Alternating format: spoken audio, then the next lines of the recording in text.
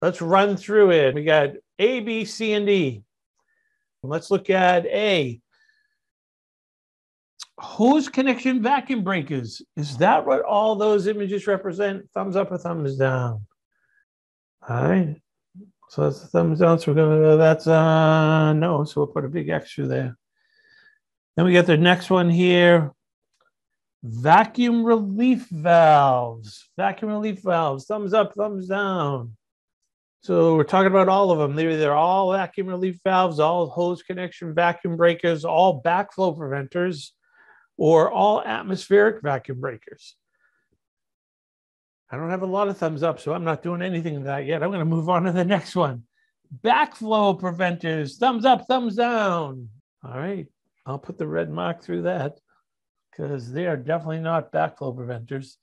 And then finally, the last one, atmospheric vacuum breakers. Thumbs up, thumbs down. Thumbs down. Lots of thumbs down.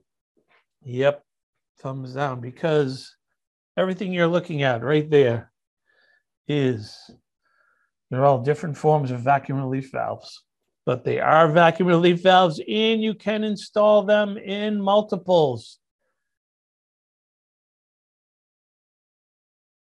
What you should know, if you don't, what a hose connection vacuum breaker is. I'm not going to show you right now. You should know backflow preventer is just a general term for a lot of different devices.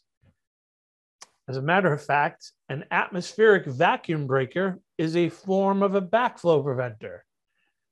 And that's how you should be looking at all these questions. You should be able to decipher which is which ones aren't there, which ones are, what they look like. You should have an image of them in your head, every one of them. Backflow preventers, you should have like several.